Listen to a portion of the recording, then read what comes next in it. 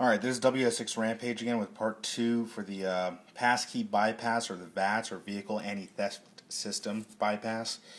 Alright, so if you recall from the first video, or part 1, I was putting one together and it had 5 of the resistors together. That's this one.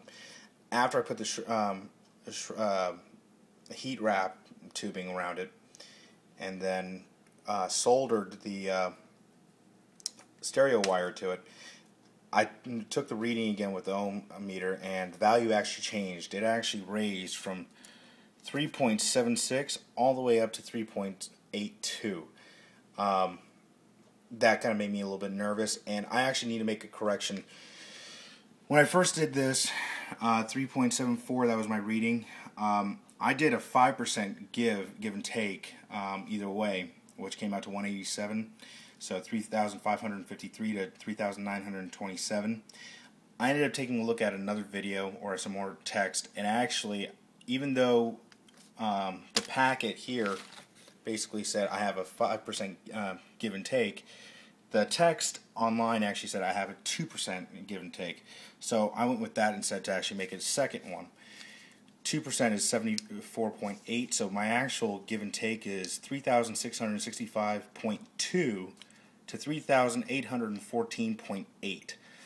Alright, so after I put these together, I ended up realizing I didn't probably need as many. So what I did is I used one originally from here, which is 2.2, from this one, which is 1 from this one, which is 0.46, and then 2 from this one, which is 0.1, so that's actually more like 0.2.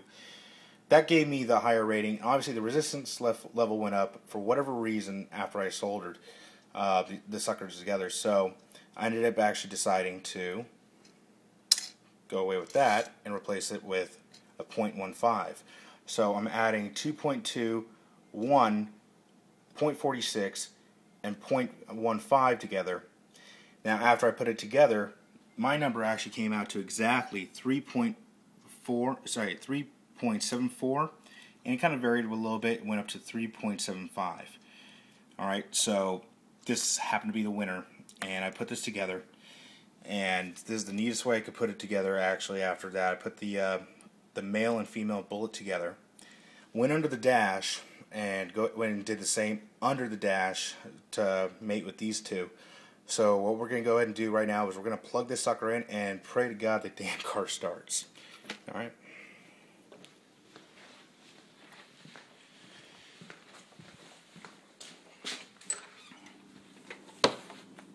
Flashlight. Hopefully I don't have to drive the mighty Daewoo anymore.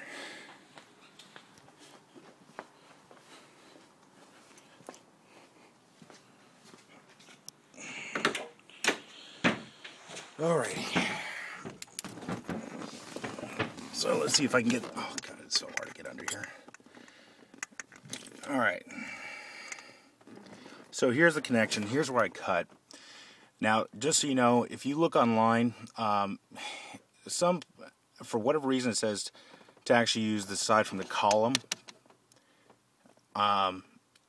instead of this side over here. It didn't make any sense, so I actually just did it from one of the versions I read, which is basically not the column side, and put the male and female. Did it as neat as I could. So let's see if this goes the way it needs to go.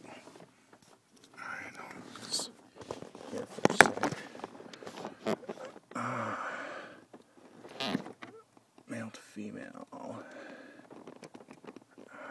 And male to female. Might get in there, you fucknut. Okay. Alrighty. So, there you go. That's as neat as I can get it. Let's go and fire this fucker up. Hopefully. No more security light. Hopefully it won't feel like my balls are shrink wrapped and thrown in a vice from driving the Daewoo. Okay. Booyah, bitches!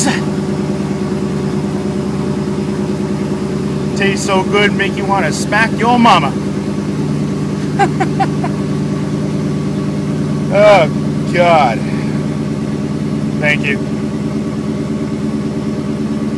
Alright guys, so it's official. If you could do this at home, if you don't have any of the materials, you're going to end up spending about 45 bucks on the materials. Things like the ohm meter, you're going to need anyway. So, for other stuff, so that's about 15 bucks out of there. I spent probably about 10 bucks on the soldering iron.